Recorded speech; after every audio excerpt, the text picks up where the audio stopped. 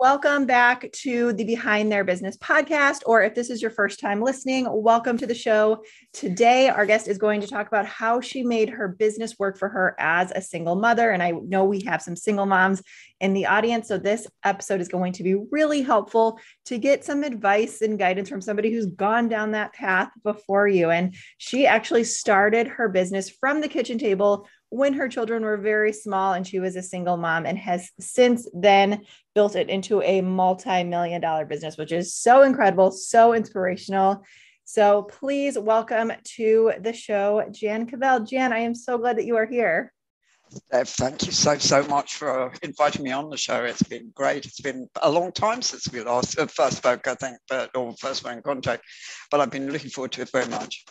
Yes, me too. So let's dive into your journey. So take me from where you were all of those years ago when you were sitting at that kitchen table as a single mom to where you are now. Sure. Well, like many of your listeners, I found myself a single mom through a messy divorce. Well, the divorce took a lot longer, but split with my ex-husband. So there I was, very acrimonious divorce going on in the background, very broke. Really broke. I was on income support, so I was really penniless for the two of them. And they were only sort of 4 and 8, I guess, at the time, something like that. 4 and 7, maybe even. So very small kids, worried whether I could keep a roof over my head, their head, wondering whether I could keep the meals coming in. And so I was looking at my options, and they were also, because it was a bit messy, they were also quite distressed. At the time it was early on in the split, and I didn't want to leave them, and again, I'm sure this is something, a lot of your listeners will identify with. You're reluctant. It's the moment your kids need you the most, and you're faced with this thing of having to go out to work, It's a tough choice. And so I thought the only option was to start my own business. Again, I had experience in being self-employed and starting very, very micro businesses, as more of a hobby and a way of getting out of having a proper job, not as a serious proposition of I'm going to have to earn money, but at least it was something. And also when I've been in work and had to take proper jobs, I tended to do sales jobs. So it was a sort of logical thing that I thought, maybe if I could buy stuff in, that stuff being pretty unspecified at first, and sell it on, I could do that and look after the kids at the same time. And it was, as you rightly say, it was a long time ago. So it was pre-internet days, and so what I had was a fax phone and a card index box, and that was my office setup, So what I'd do on a Friday, because I couldn't research clients on the internet, we didn't have that option, is I'd buy trade directories for sort of local, what we call over here, yellow pages. And I'd get one area at a time. I can't remember what they charged for them. I think it was 5 or 6 quid a book. And so I could only afford one on my check, but it would give me a list of several hundred companies, some of which, were relevant and might buy from me, and a lot of which weren't. But therefore I could hit the phone, and my goodness, did I hit the phone. There has never been such a determined telephone sales campaign going on, but it was still very, very tough, very tough. And that juggle, which I'm sure you all know of, the kids need you, the business needs you, how are you going to feed them? Oh, they need you, is a real tough call. Oh, yes. I have been doing that juggle for, my son's 2.5, so about 2.5 years now. And that mom guilt, it really does creep in. Doesn't it just?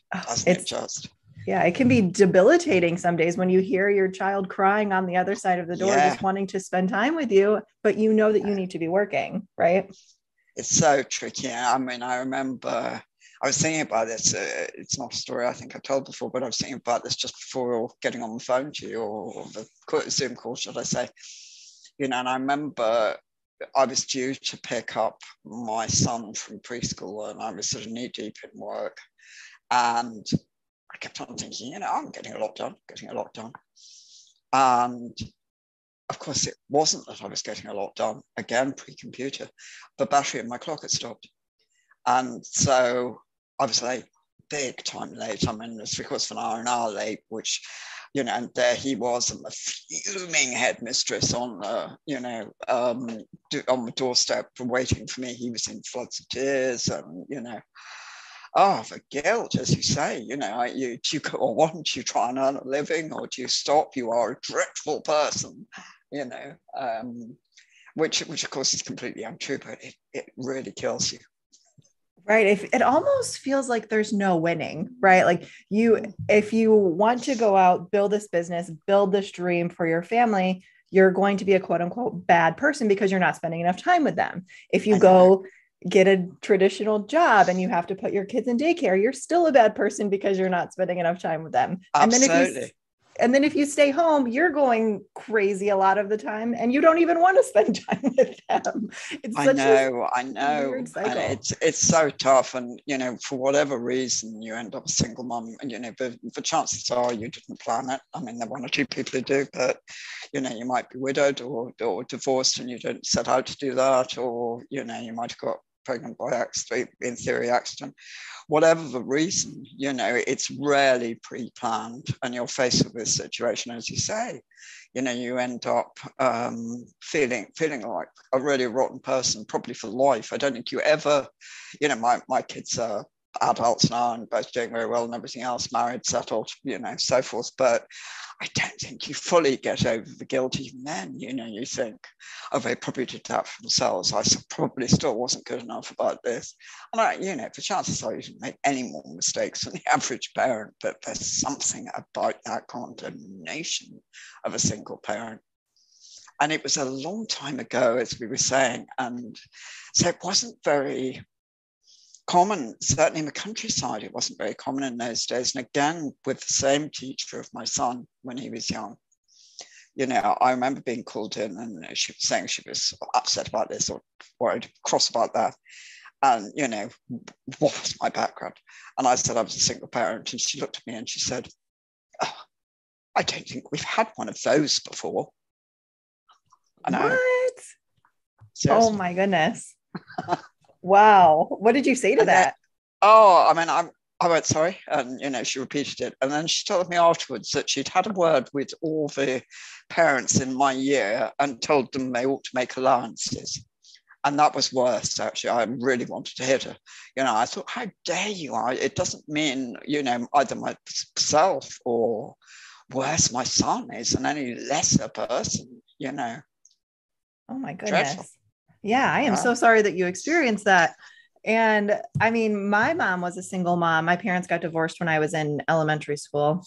So my mom was a single mom growing up, and just talking to you now, it almost makes me, I'm married to my husband right now. We have one child, but it makes me view everything that she did from a different lens, just talking to somebody else about this and just seeing, kind of getting an inside view of what was going on in her mind as she was doing this for us. So it's kind of a different perspective because I have the kids' view of it, right? Sure. Yeah. Yeah. No, it would have been very tough for her, I'm sure. Oh yeah. I mean, it definitely was. There was a lot of issues with my parents' relationship. So it's better, honestly, that they did get divorced. But I mean, from a child's perspective, it's also difficult too. So there's just so many different things to navigate just with divorce in general. But I want to hear a little bit more about this business. So you were hitting the phones, Mama Bear kind of took over, and you were just doing whatever you possibly could to be successful. So what happened after that? It's a really good description, actually. It felt exactly like Mama Bear. I was going to lash out at anybody inside who stopped me. But yeah, it took a while because, that juggle of childcare and small business, I couldn't do very much with it. And in honesty, I didn't know bar selling, which I sort of got the hang of and actually improved no end through necessity. You know, I was a fairly quick learner about it, what worked and what didn't. There wasn't a huge amount I could do with the business while they were so young, you know, without I don't think it honestly crossed my mind, you know, when it slowly began to evolve, you know, and there became a couple of people who worked for me.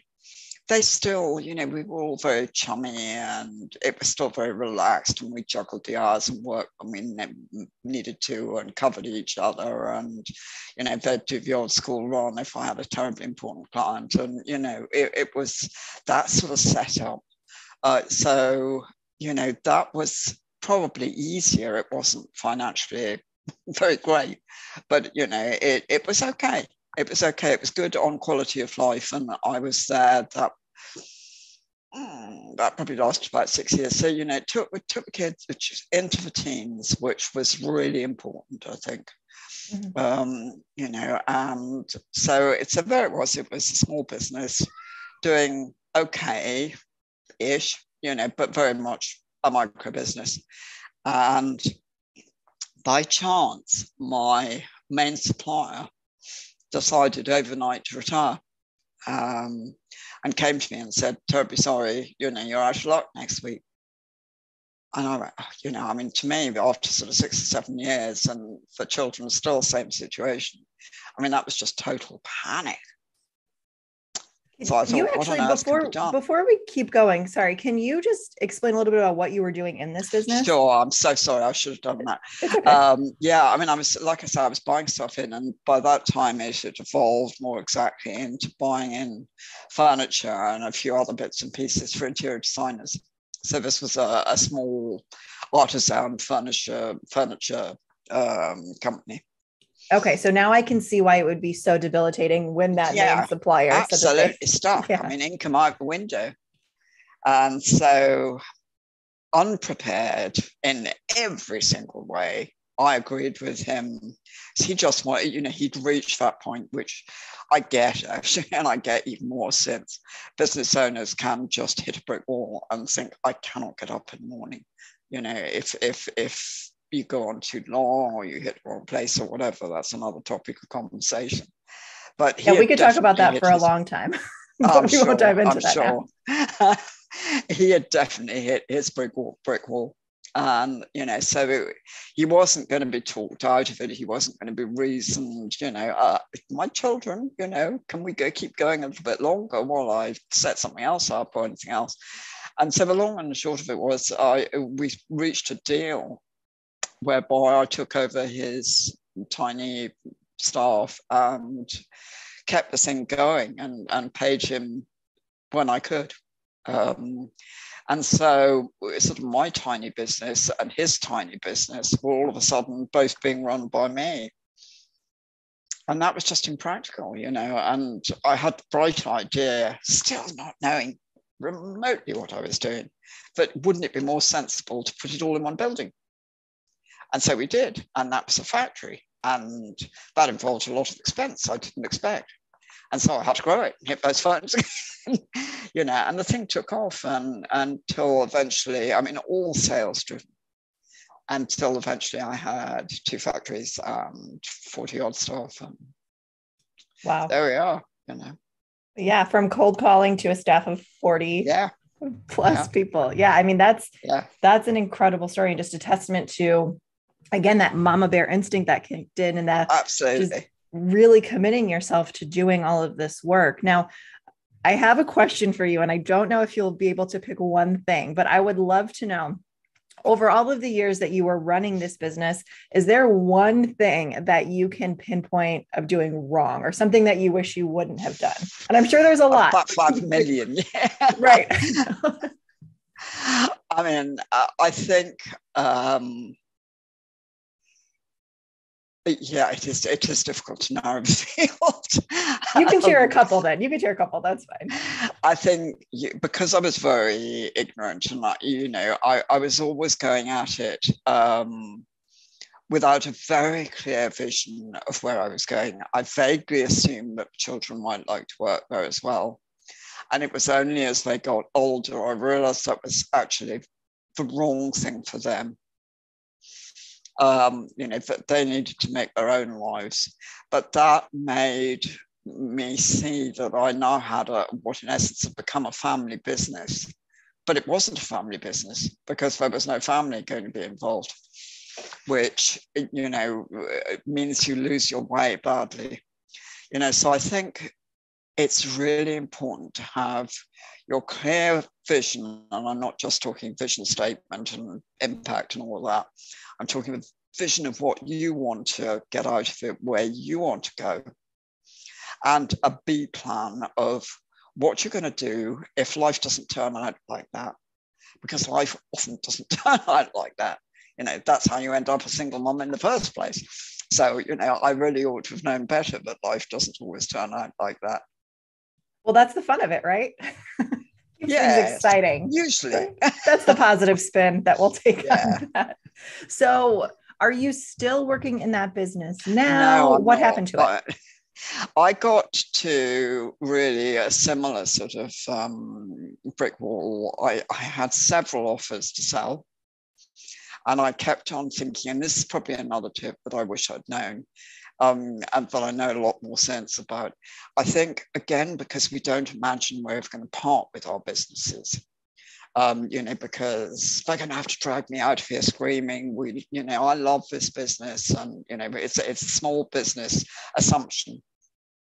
We never look, or rarely, the intelligent people do, but that we rarely look at making it into a sellable commodity and or learn how to sell a business if we wanted to.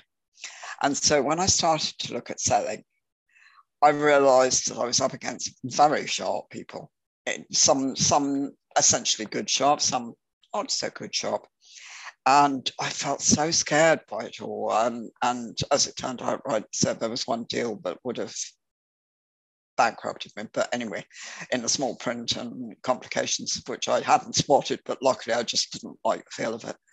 But, I kept on pulling out of deals to sell. And eventually I just got to the point of no return. And I thought, I can't go through one more day. I don't care actually about money anymore. And I knew one of our competitors wanted to buy the brand to sort of settle that, and had been playing a few tricks along the way to try and acquire it.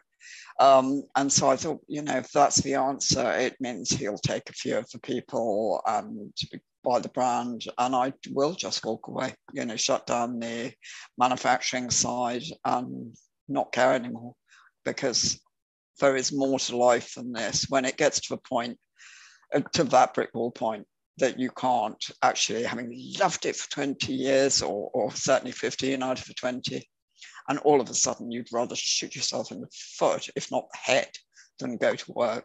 That's the moment you've gone several days too far.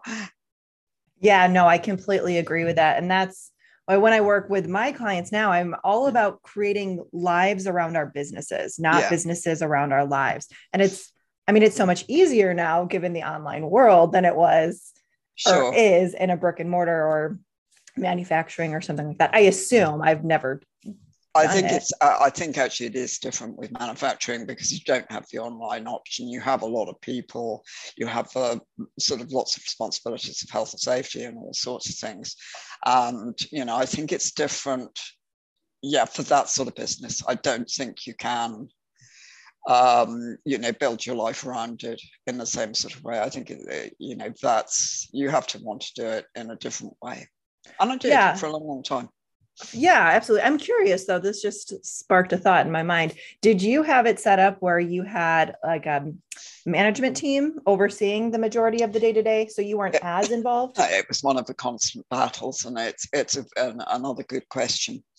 I did have a management team from start, and because the skill set I took over, I inherited the making side through this deal. Well, not inherited, but took on the making side from this deal. And as usual, here was me, very ignorant, knew nothing about making stuff. And so I was very heavily reliant on the people I took over through that. And they were great craftsmen. And it was obvious to me to put them in charge. And it's a real lesson that, of course, often the people who have the best skill set are not the best managers. Yes. So you we can talked never about that quite on another episode yeah, too. I'm sure it's something you say. And that's a perfect example of it. But it's very difficult, I think. Business owners tend to feel disloyal if they've had people who've been with them for 10 years and, the people have grown. And of course, those people can probably cope with, a team of 3 or 4. But, all of a sudden, when faced with more than that, considerably more than that, they're completely out of their depths. And more to the point, they don't necessarily want to do it. But, they sort of want the money. Well, no, they definitely want the money. And they sort of want the prestige and the recognition that they are the people who are most knowledgeable. So it's a really difficult challenge, that. And I tried it all sorts of ways and brought in outside management, and the old brigade, would have none of them because they didn't know as much. So you lost that way, but then you swung back. And I never really, I did regularly have management teams, but I never had one that was quite right. Got near it, but never a good enough one. And I think had I had a strong enough management team, it would have been an entirely different matter. But that's key. Yeah, no, I completely agree. Having those other people that you can lean on, so you don't have to be the one doing the majority of the work. That too, and you actually need to get. If you, by the time you get to running a business of that side, you actually need to come out of it and stop rescuing people and stop doing their work for them. Oh yes, and work on the business development and where it's going and all those things, which there was never the time to do. I was always working from sort of 4 a.m. till midnight, without any sort of respite in it or idea or time to actually look at the future. It's all got to type up this list or crazy stuff. Right. And that's, in hindsight now, I'm sure you're realizing that that's so key to sitting in that CEO role, is really focusing on the visionary aspects. I knew it then. I just couldn't, I've bashed my head against this, finding the right management. Because, of course, actually, the trade I was in was very skill short. It's not like tech skills or something else. The furniture making craft in the UK, I don't know what it's like in the States, but it has really very nearly died out. And to complicate matters further, we developed a fairly individual way of making, which a lot of people from the outside couldn't handle when they came in. They were used to making it one way. So there was this tremendous skills problem about bringing people in from the outside too. Yeah, that's so interesting. I've never thought about really that, but that makes sense. I know, because of course, the furniture market over here certainly changed from, with IKEA particularly, and high fashion furniture all of a sudden, lots of, you went from, inheriting grandma's table to, buying something done at IKEA, then high lacquer almost overnight, and the old skills just died out. And so you got people in their, sort of late working years who chose to take early retirement as firms folded. And, the younger people simply retrained and went on to something else, and why not? Mm-hmm. So that was a real issue as well. Yeah, no, that I've never thought about that, but yeah, that makes complete sense. Absolutely. So now where are things now? So what have you been doing since you sold that? Well, I've been indulging myself really in that, towards the end of those years, I'd become obsessed with finding out, what I could have done better, had I had more knowledge.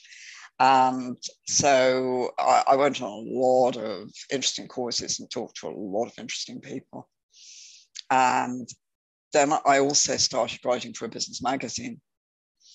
And so when I finally got free and my own time back, I decided to have a go at doing what I wanted to do, which is what I'd always wanted to do, which is to write books and articles, which I do about business or entrepreneurship in particular.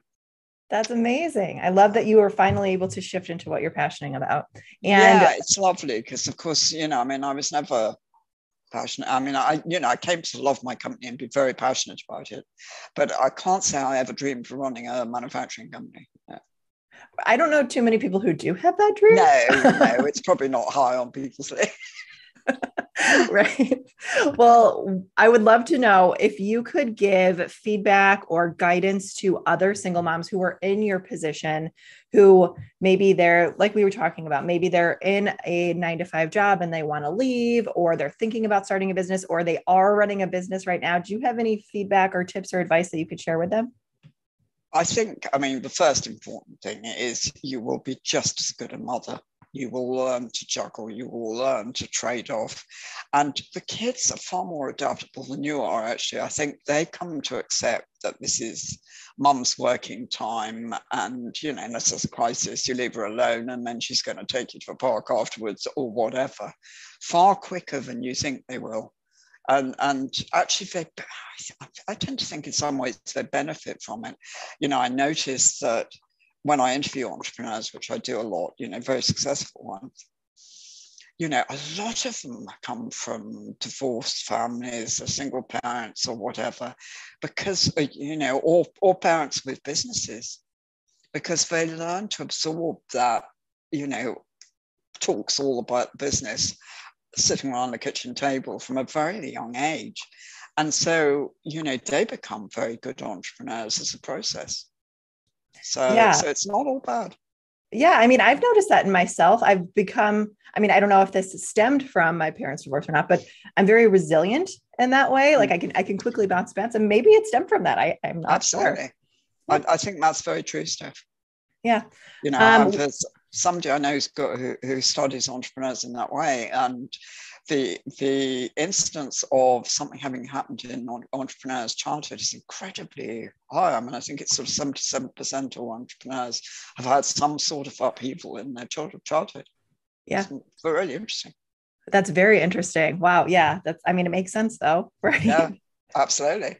Well, this has been such a good conversation. Thank you for coming. Thank you for sharing your story. This is going to be so helpful for not only single moms, but I think moms in general, because I got a lot out of it too. So where is the best place for everybody to connect with you if they want to come say hi? Absolutely. I would love to hear from any of your listeners, Steph. And please come over to my website, which is jancavelle.co.uk.